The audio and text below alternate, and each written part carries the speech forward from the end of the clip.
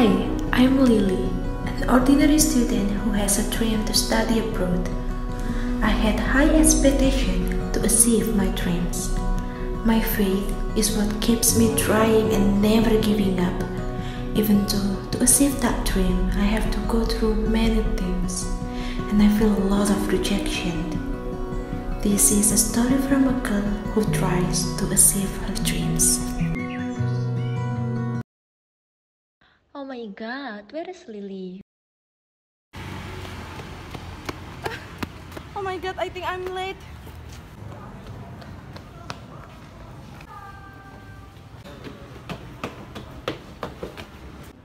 Well, I will go first, leaving her without any consideration.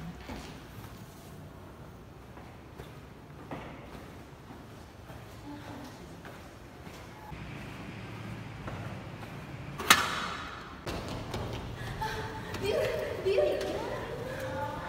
Excuse me. Okay, sure. Oh my god, Lily, I was waiting for you. Oh my god, I think I'm late, Dewi. No, I think you're not late. You're on time. Good. Okay, so we're going. Okay.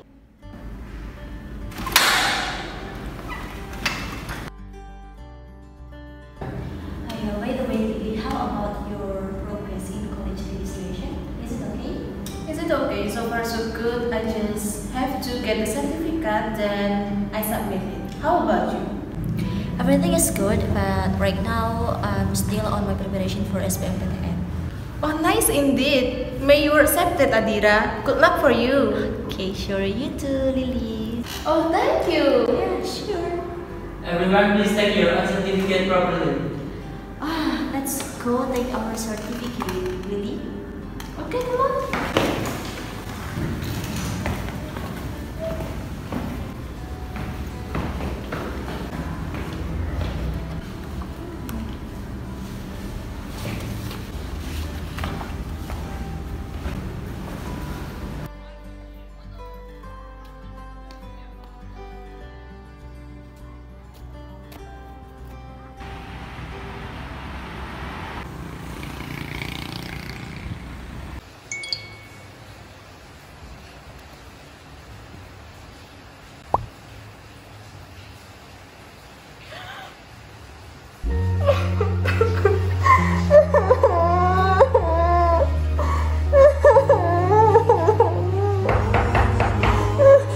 Lily, what happened to you? Is everything okay?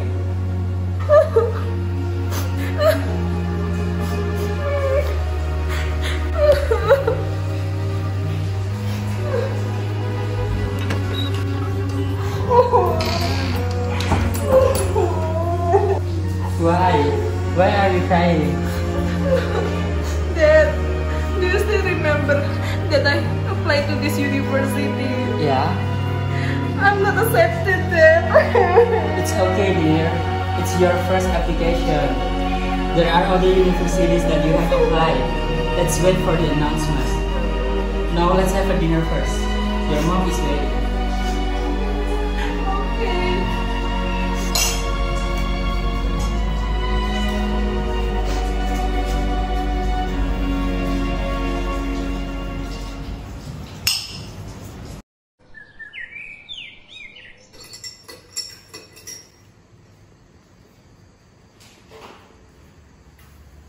Daddy, Yes? I miss for you. Oh, thank you, but let me finish this first. Oh, see, I'm sorry. Let me put it here. Alright, thank you. Really? Mom, What are you doing? I'm busy preparing for my scholarship. Look at your father. Go help him. Mom, I can't. I'm so busy right now. If I'm not busy, of course, I will help him. Dad, It's okay, honey. You just have to support her and don't let her go. you always her. Bye. Bye.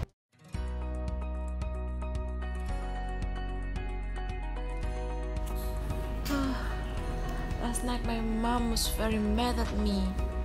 But I have to prove to her that I can study abroad. I have to get this scholarship. Fighting, Lily!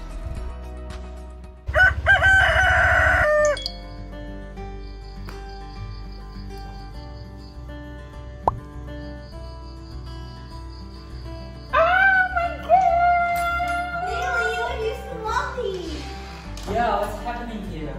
Mom, Dad, I got accepted. I'm accepted in Korean government scholarship. Oh my God, why don't you know? Calm down, honey, and Lily, please tell us slowly.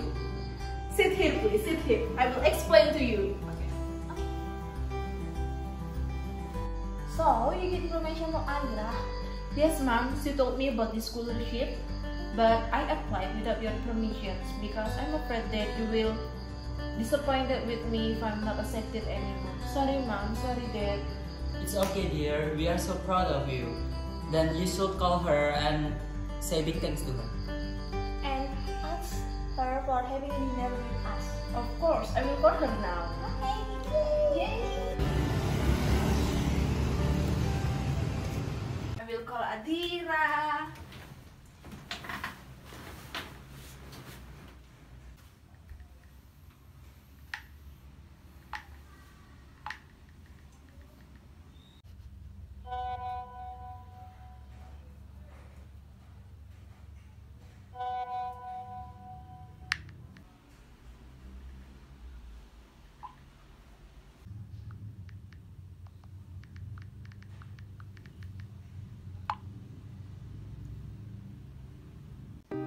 Hi, Dira!